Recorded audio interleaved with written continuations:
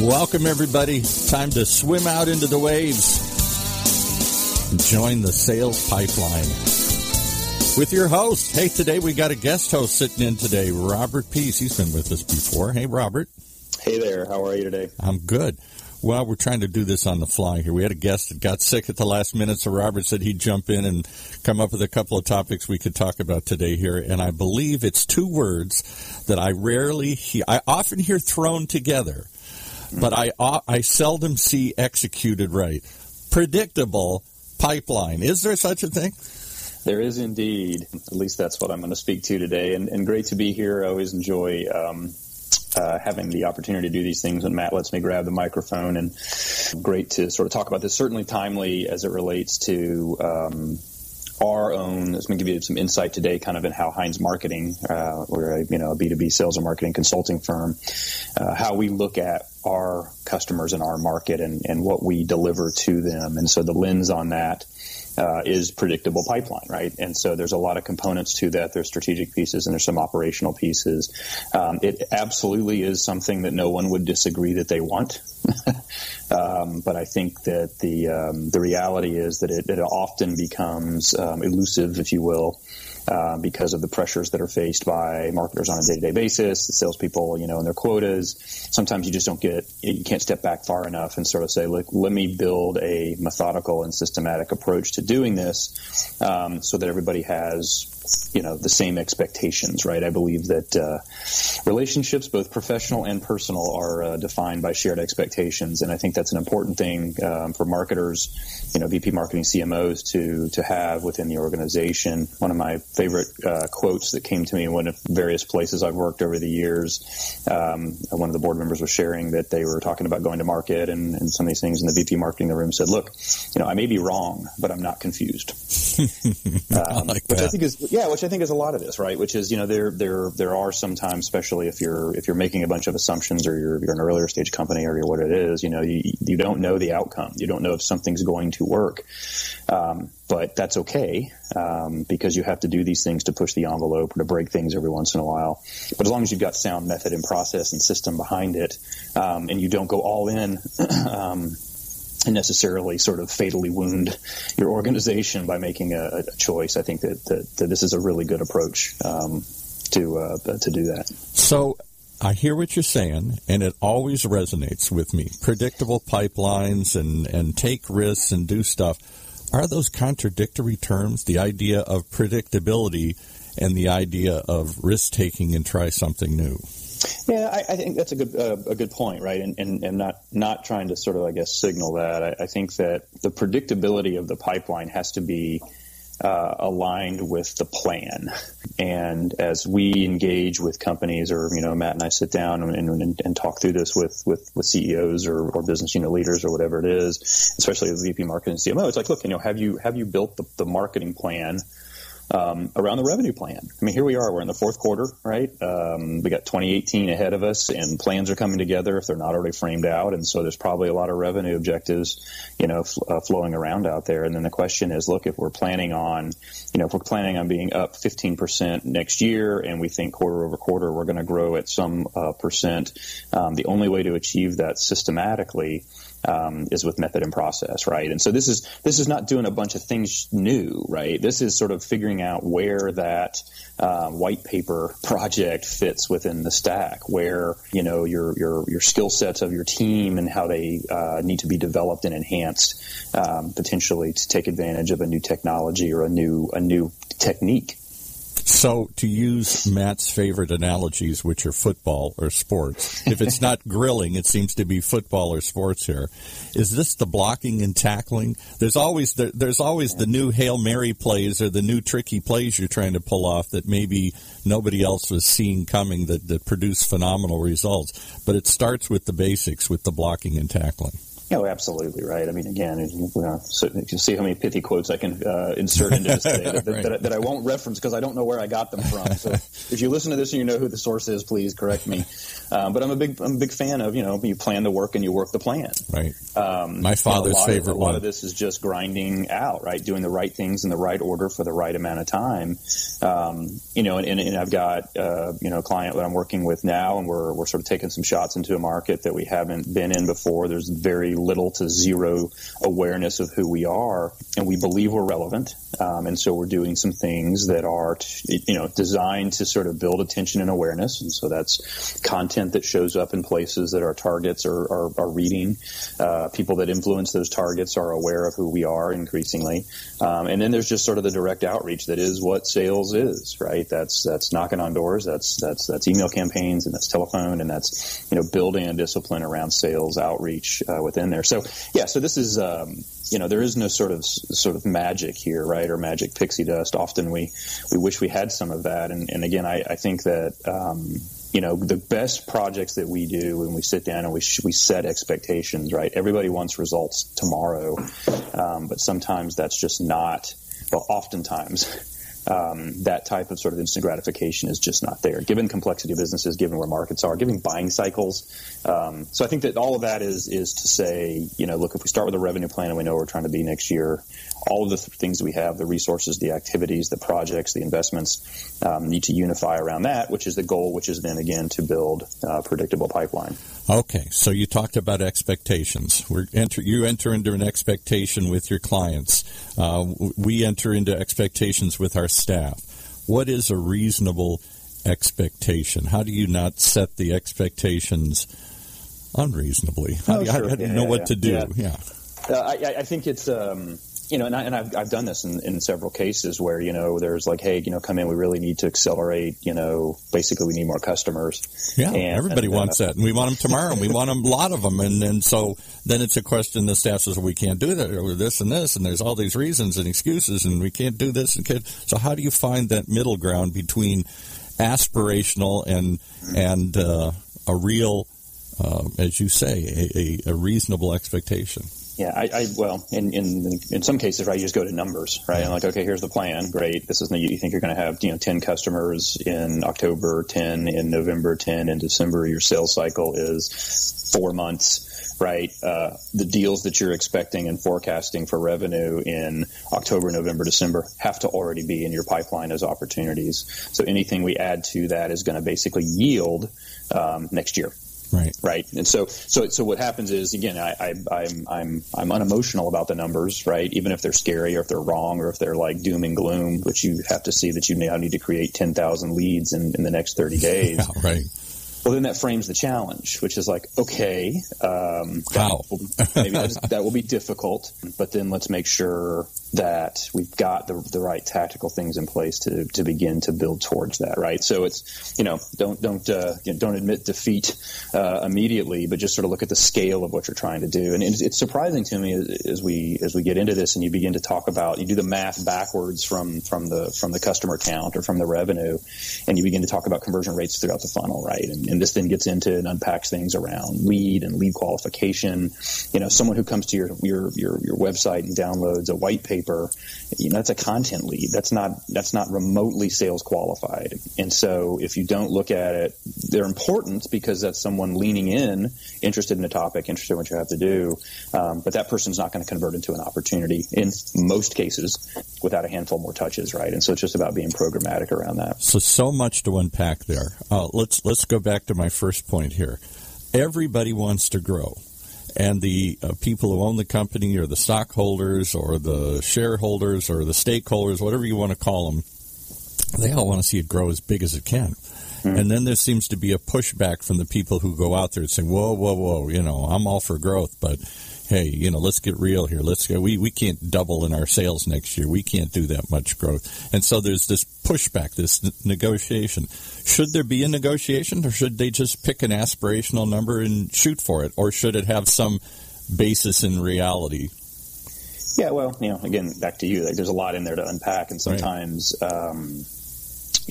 expectations are set outside of the zone of responsibility of the person who's responsible for marketing. In other words, are you setting yourself up to fail? If I just say, damn it, we're all going to double. You want to be aggressive, right? And I think that if you ever make your number, you don't say, great, that was great, let's just stay right here. You're like, oh, wow, we made it. So clearly we didn't set the goal high enough. Right. I think that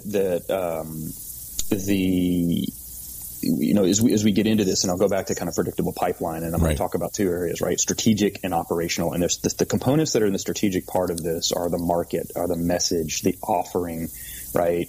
Those are things that are foundational to success, right? If you don't know who you're selling to, and you don't know that there's a market or that there's a need in the market for what you sell, that's gonna wound you. Yeah. Or if you don't sell a good service, you're not honest and say, we don't make as good a widget as the next guy here. Yeah. Right. And so those things become, again, marketing as an investment in a business is an investment to scale. Right. That's a good way to put that. I like that. Yeah. When you throw capital at companies or groups within companies where maybe stuff isn't all figured out, what it's going to do is amplify all the bad stuff. Yes. Right. If you got it all figured out, it'll amplify the good stuff. I always remember the story that I've quoted through the years. I read, this goes back a few years, but I think it was Planet Hollywood was opening up locations left and right. The problem was they were losing money every time they opened a location. But they're a publicly traded company who wanted to show growth. So their sales were growing, and so were all the problems. They were amplifying all the problems every time they opened a new store. They hadn't fixed the problem. They just kept adding to the problem. Yeah, it becomes a little bit of a house of cards, right? That's exactly. Where you're like, hey, we're acquiring customers left and right. Look at our customer count growth, but there's a mismatch between what we're selling and what we deliver. Right. And what if those customers are churning out or canceling contracts within 2 to 3 months? And so you literally just have this, very leaky funnel. Yes, right. Those are metrics that aren't really core to the sort of creating value in the business, right? And so that's another piece of predictable pipeline is measurement, right? Which is, there are performance metrics that matter. We've gotten into this world now in marketing, right, where we've instrumented and we've got data and we've got numbers and man, sometimes you walk into organizations and they are measuring things that don't matter. From a step back standpoint. I mean, they're important. They're activity measures and they're whatever. But ultimately, this is about finding customers at attractive economics. Yeah. Closing deals that allow you to be profitable as a company, not overspending to acquire that customer that you can't get paid back within a reasonable time period. And it's not about MQL creation or whatever. It's about opportunities, right? I thought it's about big data. It's about collecting as much data about every point in the process as we can. We need big data. I need more data. And so herein lies right. And we have a lot of data, but even take attribution. So Brian Hansford, who's part of the team at Heinz, is working through and rolling out a service line around marketing performance management. And it's awesome, first and foremost. So highly recommend digging into that a little bit, but it attacks attribution. And that's just kind of a hairball, right? Because it's like, hairball. I like that. You're coming up with some great terms here today. I got to cough that up. When guests cancel, you get me and all my colloquialisms. But it's like, so sometimes organizations, it's like, marketing be like, oh, we closed a deal. Look at that. That's our customer. And then someone over on the sales development team is like, bull, right? I called that person, right? You created a white paper lead 6 months ago. They went cold and I did a call down. Yeah. So, really it goes back to like, again, we got into this conversation with a client, which is like, I want to understand, marketing sourced revenue, right? Or marketing attributable revenue. And to me, in my mindset, back to the sort of scaling thing, is the marketing investment is designed to enable the sales process. So separating those, trying to say this is marketing sourced revenue and this is sales sourced revenue, to me just doesn't pencil. Yeah. Right. It's back to being well instrumented and dialed in and understanding. But if the marketing stance and posture is to enable the sales process, to remove friction wherever there is in the sales process, to deliver, right, and focus and accountability around opportunity creation, then you get a lot better alignment. All right. Well, we're going to try and align this to something tangible here. We've been wandering through all the different hurdles and obstacles and objections. Now you're going to come back after the break and give us some strategic. And what's the other one? You had two terms. Yeah, there. Just strategic and operational, right? The operational thing I'll dig into next year. All right. Well, let's take that on as a challenge right after we hear a word from our sponsors.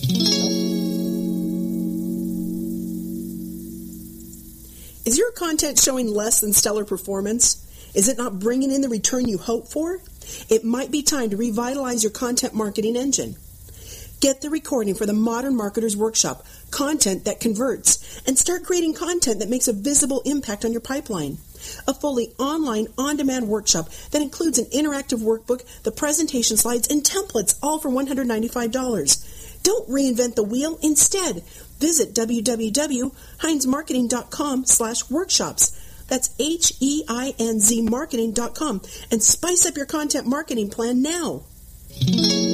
All right, and after you spice up the content marketing, let's put it into a pipeline here. So go. You got 10 minutes here to tell us about pipelines and how to turn them into a process and predictable process here. The goal of all this discussion is to do this, and again, it's not it's not something you pull out of a box and sort of set up. I think there's a lot of pieces to this. We talked about the strategic elements of this, but if you don't spend time on market, message, offering, right, the things that you're measuring, even your team and team structure, the amount of friction and process inefficiency that happens because of mismatched compensation and incentives is huge. Right, and it's important to sort of layer that in. People respond to their incentive plans, right? If my goal is to create leads, and there's no real definition around that, I'm going to create a bunch of leads. Amen. See it all the time. My goal isn't to make sales. My goal is to make leads. You go make the sales. That's exactly right. And so I think that, and again, that this is back to people sort of, letting go a little bit and sort of unifying. Again, your job is to create opportunities. The reason there's an investment in marketing, the reason there's marketing staff, the reason there's marketing budget and programs and all that other stuff is to scale the business. So those strategic parts have to be dialed in, right, and have to be addressed and have to be confirmed. And if there's assumptions around certain pieces of that, this customer behavior, this customer need, you just got to articulate them. So then what happens is we can drop into operational pieces. And the operational pieces here, this is what we already do, right? This is programs and content and technology. But if you don't frame it around sort of strategic purpose, if you will, you end up with random acts of marketing. Right, you end up with not random acts of kindness, random acts of marketing here, right? Yeah, that's a Matt Heinzism, which I think is appropriate, because then all of a sudden it's like, my God, we got to start doing stuff, right? We're behind. Yeah. Like, look at this revenue plan. Holy crap, we're behind, and we got to create all these leads. And then there's no sort of like unified plan around it, right? There's no method and there's no purpose. The other one he says all the time that I love is the arts and crafts department. So we just call the arts and crafts department to make something cute, send it out, and they've done their job, right? Right. And so this is where as we were taught, we did a workshop the last couple of days at Heinz, and we're talking about, perfect is the enemy of done. And so this notion of building sort of a hurry up, back to football references, right? Hurry up offense, right? This is a hurry up marketing that you can do. And so instead of a program taking 6 months to come to fruition, we can design something, launch something, and execute something within weeks. Decide whether or not it worked or didn't work, and actually double down on it if it did. If not, then we haven't wounded ourselves by wasting all our money, and we move on to the next thing. And you can do that if you've got a good frame around the strategic pieces of this, right? So in the operational bucket are programs like lead gen, right? Events, inbound marketing, account-based marketing, SEO, social, inside sales, right? All these things that people do that a lot of times aren't sort of coordinated or unified. The whole notion of I was having a conversation yesterday with a company that they really thought they needed to increase their SEO, right? They want to be optimized. They want to be found. They have a very defined target market, right? They have a very defined set of criteria that defines a qualified opportunity, right? They have to have a certain profile. They have to be of a certain size. They have to have a certain software infrastructure for this product to work there. So optimizing to be found could potentially create a bunch of noise. Because if all of a sudden there's all this inbound interest because people are loving it, and you then have to qualify all that out, then SEO is not the place to be spending time. You need a much more disciplined as we've worked through this. Wow, that's a fascinating, because that's when you just assume everybody wants more people to find them. Well, not if they're the wrong people finding you and wasting your time. Exactly, right? So then you think about what account-based marketing is, or account-based everything, or whatever the phrase is these days. Yeah. That's just intentional, and that's a target. That's like, I only care about these 2,000 companies. Now, I want the people from those 2,000 companies to come to my website, but what I've done is I've qualified. All my qualification criteria is in my targeting, right? Not between sales and marketing, and then there's going to be discussion of what's qualified and what's not. So the tactics that you're doing, unify those sort of programs and those tactics, but again, sort of driven by the sort of strategic pieces that you've got in place. And then again, part of programs and other pieces are content, right? I mean, everyone knows they need content, and then I see so many companies that just sort of get paralyzed because nobody can write. Well, there's a lot of ways to do content, right? You can certainly, hire someone to help you with that. You can do other things. Do what we're doing today. Just talk to people and right. capture it and record it. That's a very, very good point, which is if you're in a business and your business solves a problem, you arguably should know something about the problem. So just find outlets to share your knowledge of that problem. Right, and whether that's a conversation like this, whether that's go hire a copywriter and sit down and explain the problem, and they can put the words on paper, or hire a third party firm to sort of do let's say a study. We do this at Heinz all the time, right? We are able to do custom research where generally through like a sales or a marketing technology vendor wants to get sort of the pulse about a certain issue, and we can put that out there to our audience, and then people respond, and we get we're not a research house per se, but that becomes a really insightful body of knowledge because we have a very focused audience around B2B sales and marketers. But what I'm still missing here in the last couple of minutes is how do I turn it into a process? How do I make it predictable process? It's like brushing my teeth. My people do it every day just out of habit here. Yeah, I think so if we line the strategic parts up, right, and then we know we have these sort of operational things that we do, and again, that's not new stuff that we're doing. It's just aligning it back in that. Right. To make it predictable is looking at the output, right, which is are we generating more opportunities, right? Is the quality of the lead going up? What are our conversion rates? Are we actually increasing those conversion rates? I mean, you need to be, let's say focused, not maniacal, but focused on where in your process you can increase conversion rates. So it's not just lead to deal, right? There's all these intermittent steps, and if you can move a conversion rate from sort of cold contact to engaged contact by 2 or 3 percentage points, right? That ripples all the way down through the funnel, right? Or even if we take it from active conversation to opportunity, like figure out how the friction is impacting that, and so.